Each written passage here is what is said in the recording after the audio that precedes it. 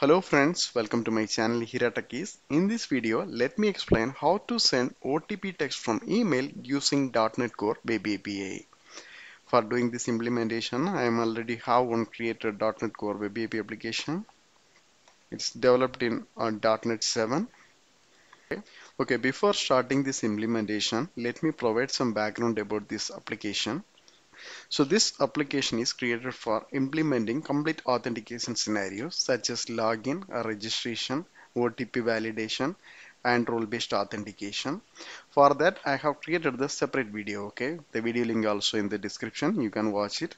And this send OTP mails comes under the registration area. Okay, so part of the registration, we have to send OTP text to the user email. After the OTP validation only, the registration process is completed. Okay. So let's start the implementation. So the package point of view, we are using two packages. Okay, one is MIME kit and another one is the mail kit. Okay, both the packages are already installed. So now let me go to the code. For sending the email, first of all, we need a from email and credentials and also the host and port number. These are the basic information so that we can hard code in our app settings area. Okay. So in our app settings side, we have this connection string. So after that, let me create one more new section and we can provide the name is email settings.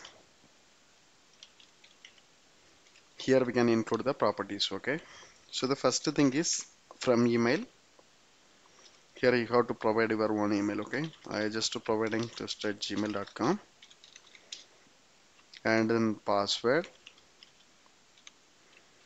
I just providing some dummy value. Okay. And the next thing is host.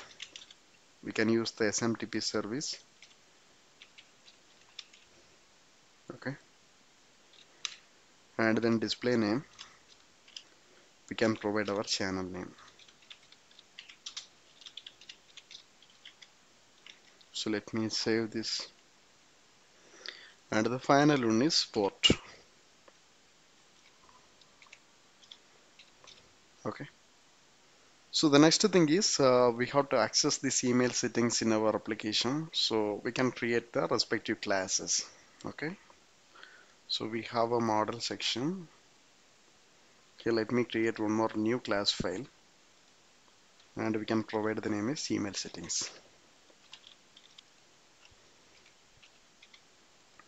So similarly we can include the other fields also. Okay. Host, then display name. And the final one is port.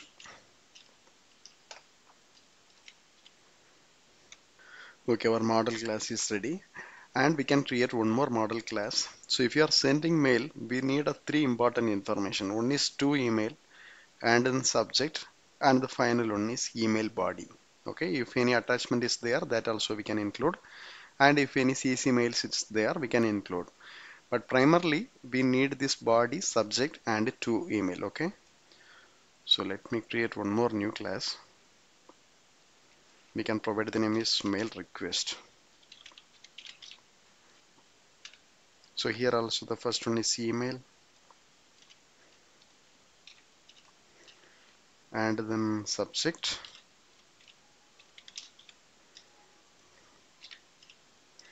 and the final one is email body. So let me save this one. Okay, the model classes are ready. So the next thing is we can create a service for this email. Okay, so first I'm creating one interface and we can provide the name is a email service and adding the function send email. It's a global function. Okay, so in this application we can reuse in the different areas and the input type is mail request.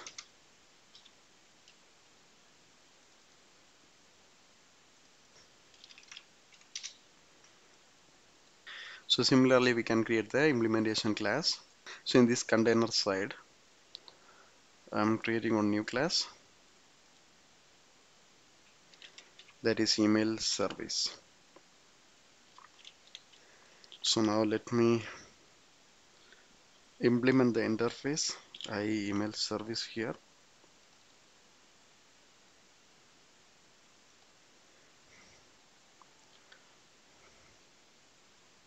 So just implementing this function.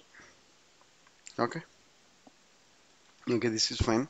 And the next thing is we have to access this email setting information from our email service side.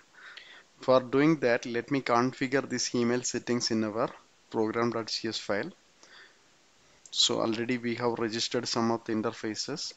So the same way we can register our email service also, anyway it's needed.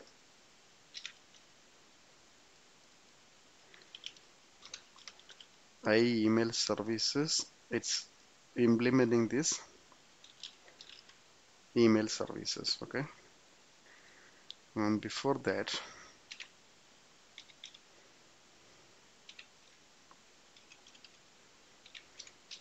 configuring this email settings.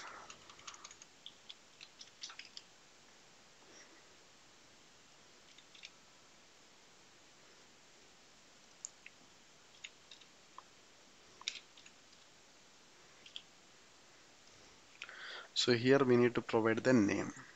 So section name is nothing but this email settings. Okay. So now we are good to go. So next in our email service side, let me create one constructor, also declaring one variable, private read only. It's not for this email services, it's for the email settings.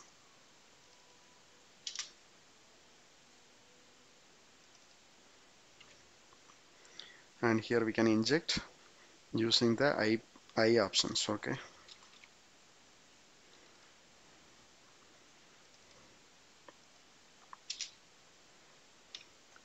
And then we can assign values to our declared variable.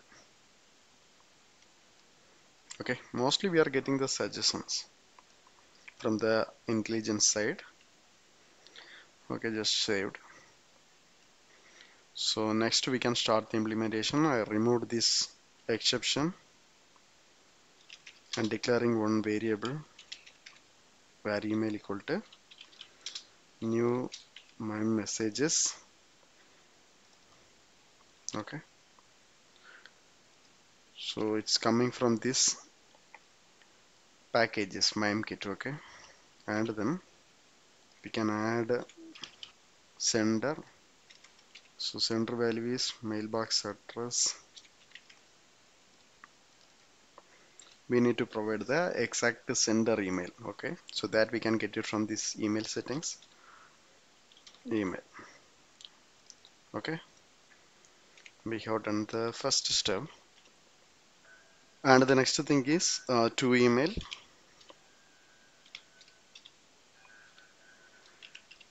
So the steps are same, but the thing is we can add a multiple email address also. So in our scenario, I'm going to include the single email only. Okay. Again, the steps are same. Mailbox address dot parse.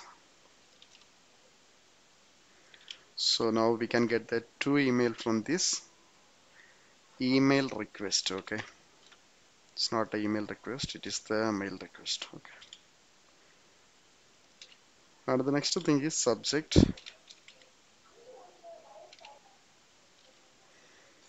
Okay. And the next thing is body. So including this body, let me declare one variable. Okay, that is the body builder.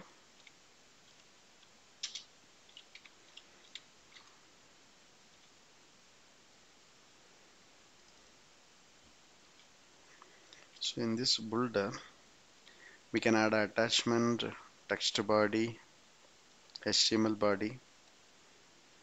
Okay, so I am going to include the HTML body, email body.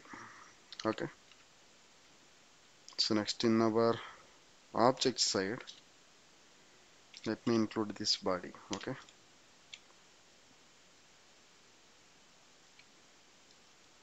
Okay, now we successfully included the sender email, to email, subject, and also the body. And the next thing is we have to work for the SMTP side. Okay. Again, let me create one variable,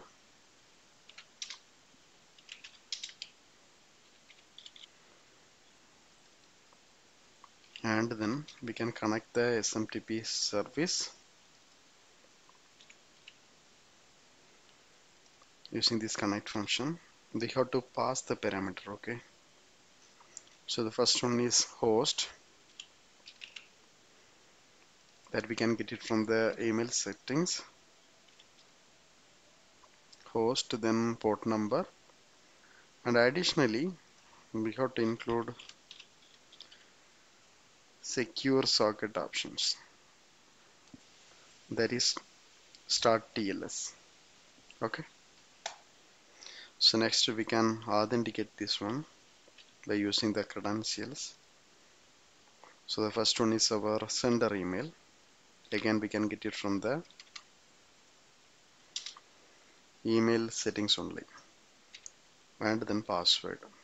Okay, that also done. So finally we have to send the email. Okay, we need to pass this email. Finally we can disconnect our SMTP connection. Okay,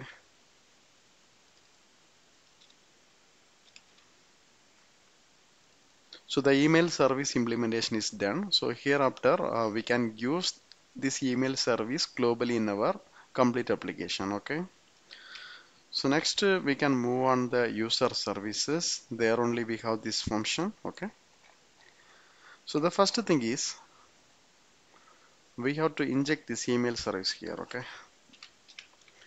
email services. Anyway, we got the intelligence suggestions. We can follow the same. Okay, so next in the send OTP section, so we have three parameters. One is user email, that is nothing but our true email. Okay, and then this OTP text, finally the username. So these are all the informations we are getting. So this OTP text also, it's a kind of random number. It's a 6-digit number. So we just initiated one random class, and then generating this number, we specified D6. That means it will return the 6-digit numbers only. Okay, so that value only we are using.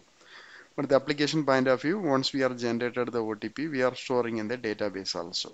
Okay, that is done part of the registration. So next in our send OTP mail section, let me declare one variable.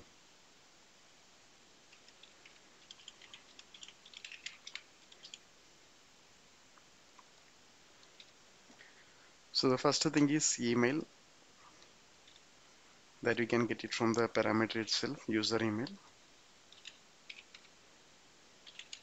and then subject.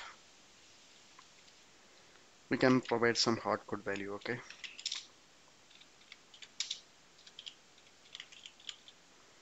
thanks for registering.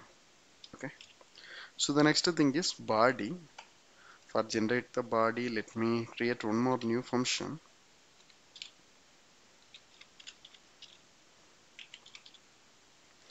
It's having two parameters. Okay, one is the name and another one is the OTP text.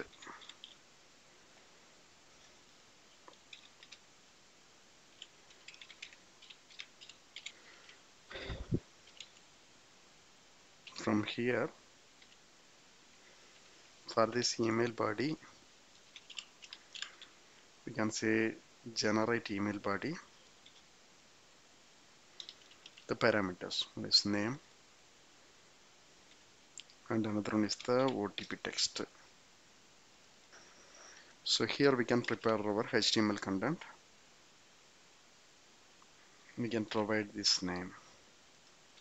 Thanks for registering. Please enter the OTP text and complete the registration. and this one also we can include in one of the HTML tag. Okay,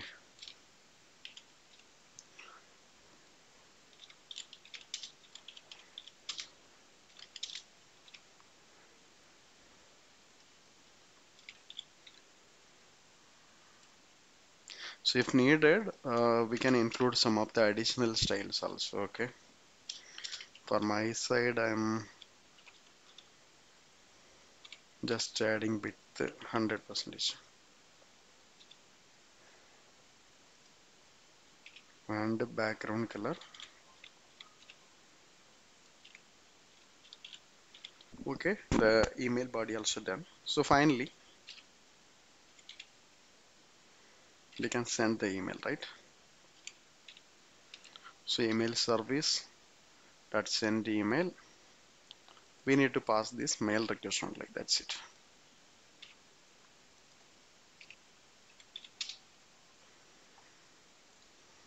Okay, so now let me run this application and we can verify. Okay, our API is in running mode.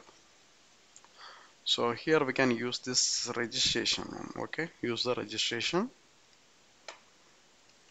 So here the first one is username,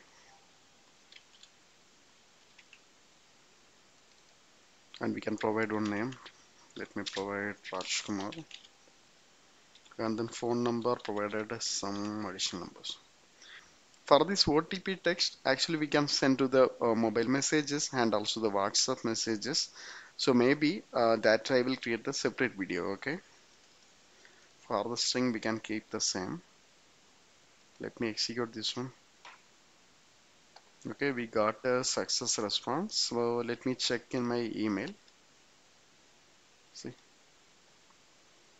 thanks for registering OTP. Hi Rajkumar, thanks for registering. Please enter the OTP text and complete the registration. And this is your OTP text. Okay, and see the styles also applied. The width is 100% and the background color is gray. That also applied. So similarly, if you want to include some custom styles also, so that you can include while preparing this email body. Okay, so now we are in the end of the video. Still, if you have any doubts or clarification, please post in the comment box, and also please don't forget to subscribe my channel. Thank you. Thanks for watching.